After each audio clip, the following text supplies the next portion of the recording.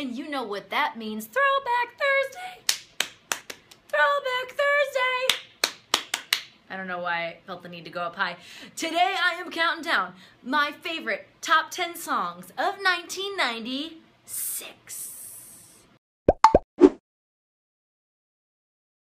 Number 10, Pony by Ginuwine. If you're horny, let's do it.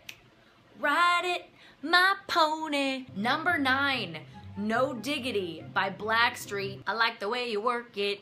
No diggity, about to bang it up. Number 8, Breakfast at Tiffany's by, who sang this? This was a one-hit wonder. Deep Blue Something. And I said, what about Breakfast at Tiffany's? She said, I think I'd remember the film line. I don't know what that song is about. I've never seen Breakfast at Tiffany's, but I love that song. It was a good one-hit wonder. Actually, it was featured on my husband's 11 Points Countdown YouTube show of the best 90s one-hit wonders. Check that out, I'm in it.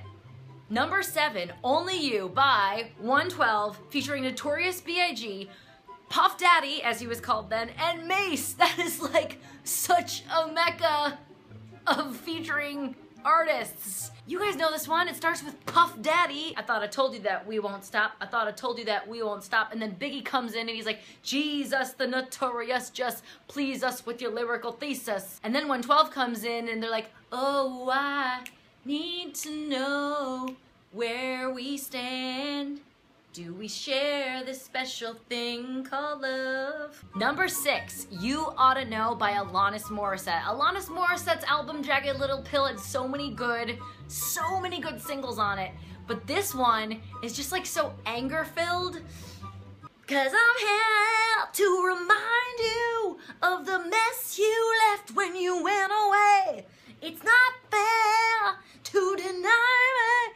I actually have karaoke'd that before, and it's not cute. Number 5, Wonderwall by Oasis. Oh, everyone loved this song and this album. And after all, you're my Wonderwall.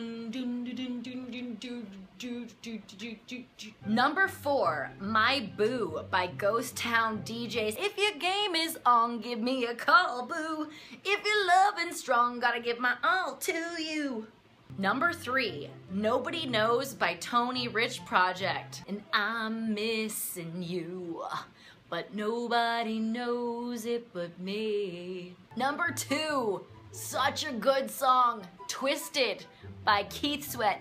You know you are my lover, baby. You got me twisted over you. I know I got what you need right here, baby. So what you wanna do?